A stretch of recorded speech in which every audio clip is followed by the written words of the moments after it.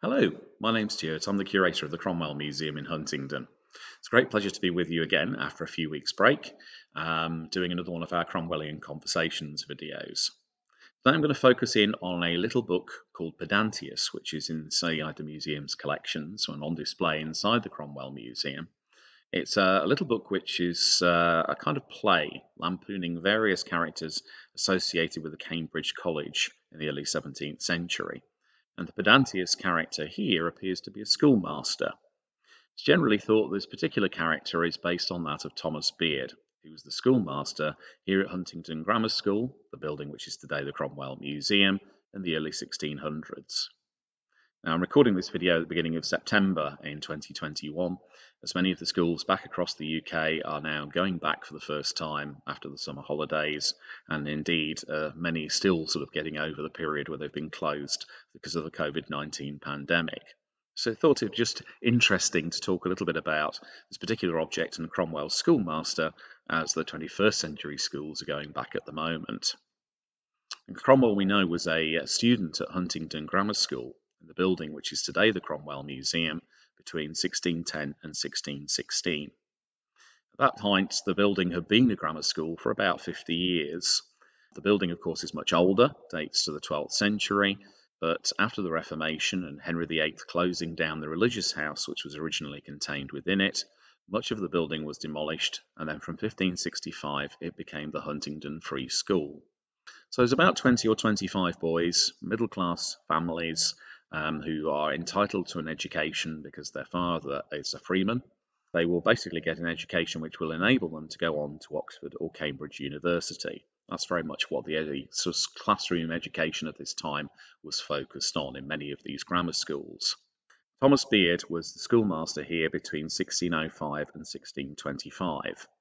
He was probably born somewhere in the late 1560s or early 1570s.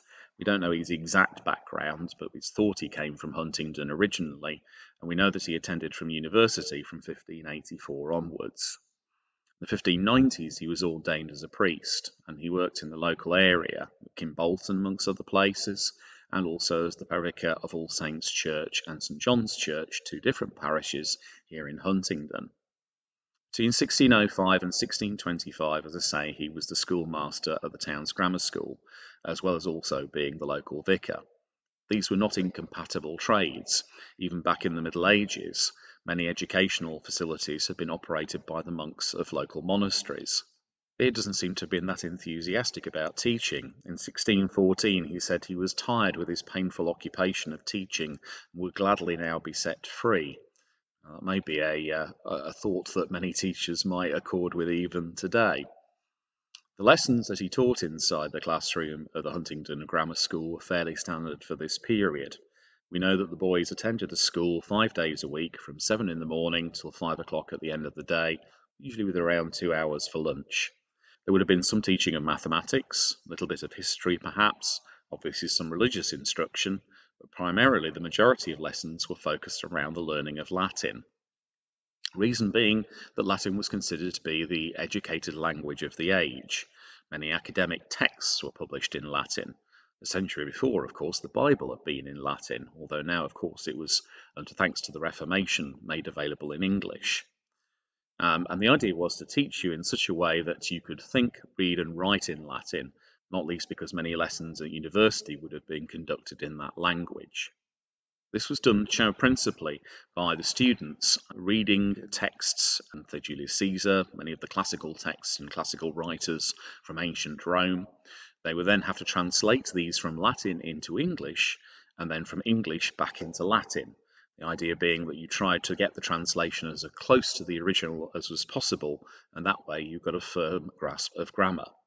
How good Oliver Cromwell was at these lessons is unknown. We know very little about his childhood, of course, other than the fact he was educated at the grammar school, and certainly he was sufficient enough for him to then go on to Sidney Sussex College in Cambridge in 1616.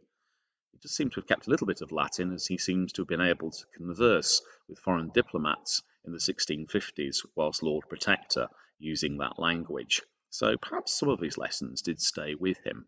How much of an influence Thomas Beard was as a schoolmaster on the young Oliver Cromwell is open to question.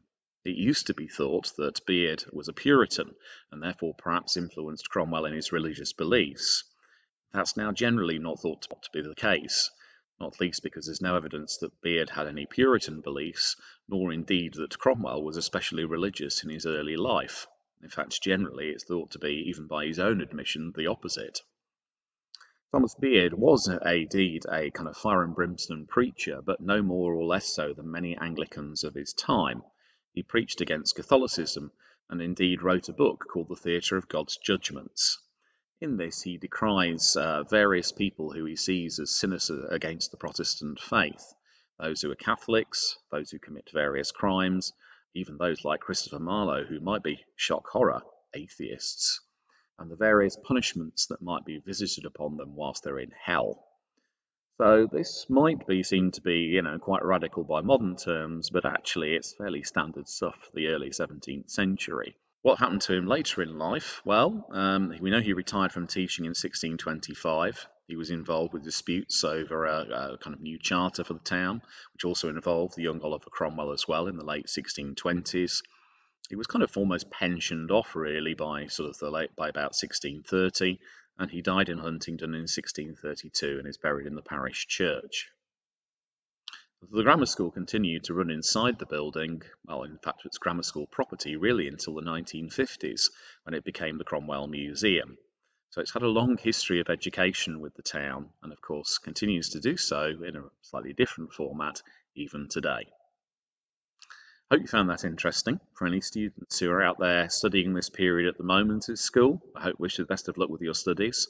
For any teachers who are out there, do bear in mind that the Cromwell Museum offers various educational opportunities.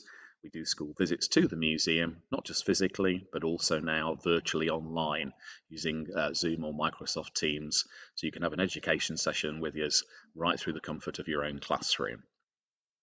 I hope you found that interesting. Please do remember to like and subscribe to this video, like and subscribe our YouTube channel, and do follow us also on our other social media channels, Facebook, Twitter, and now of course also Instagram as well. Otherwise, please stay safe and well, and we look forward to seeing you again soon. Thank you.